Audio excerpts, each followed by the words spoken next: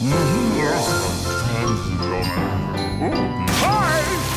Hello, and welcome to the Daily Almanac for December 8th. So, let's get started.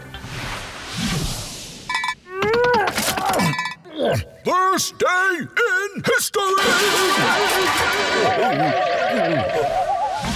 On this day in history, December 8th, 1765, Eli Whitney was born. He was an inventor, a mechanical engineer, and a manufacturer who invented the cotton gin.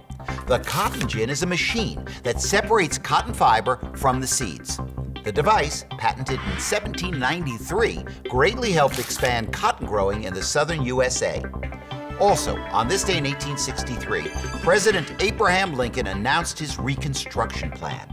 It offered general amnesty to all white Southerners who took an oath of future loyalty to the Union and accepted wartime measures abolishing slavery. Whenever 10% of the number of the 1860 voters took the loyalty oath in any state, those loyal citizens could then establish a state government. And on this day in 1866, the first transpacific side-wheeler steamship in the U.S. was launched in New York. It was named the Celestial Empire, with capacity for 1,300 passengers. The ship had a wooden hull and 3 masts.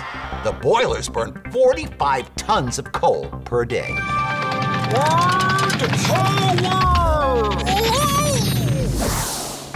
Today on Word Power, we're going to talk about the word Venezuela. Venezuela is a country in South America. Although there are different stories about where the name comes from, many believe that it was created when Italian explorers came to South America. They saw that the native people of the area had built houses on stilts above the water. This reminded them of the Italian city of Venice, which is also built on water. The word Venezuela means Little Venice in Italian. Extremes.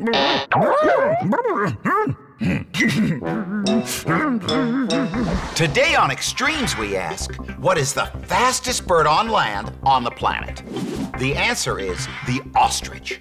Ostriches are also the largest birds in the world, but even though they're so massive, they can run up to 43 miles per hour or 70 kilometers per hour, and that's faster than a greyhound. Ostriches are perfectly designed to run quickly. They have long, powerful legs and only 2 toes. One of their strides can be 10 to 16 feet long, or 3 to 5 meters.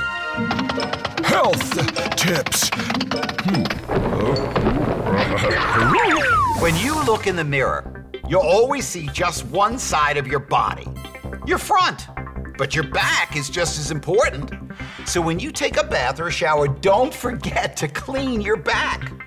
One way to help is to use a special tool called a back scrubber. If you don't have one, you can use a washcloth that's long enough to hold between your 2 hands. You can also ask your mom or dad for help in reaching the hard-to-get places.